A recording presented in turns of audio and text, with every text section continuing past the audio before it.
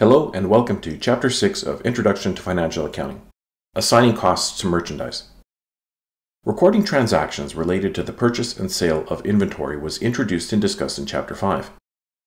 This chapter reviews how the cost of goods sold is calculated using various cost flow assumptions.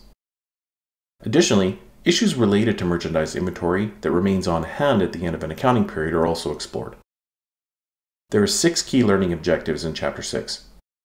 1. To calculate cost of goods sold in merchandise inventory using specific identification, first in, first out, or FIFO, and weighted average cost flow assumptions under a perpetual inventory system. Learning objective 2 is to explain the impact on the financial statements of inventory cost flows and errors.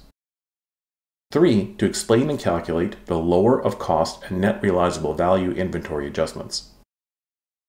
Learning objective 4 is to estimate merchandise inventory using the gross profit method and retail inventory method. 5. To explain and calculate merchandise inventory turnover. And learning objective 6 is to calculate cost of goods sold and merchandise inventory using specific identification, FIFO, and weighted average cost flow assumptions, but under a periodic inventory system.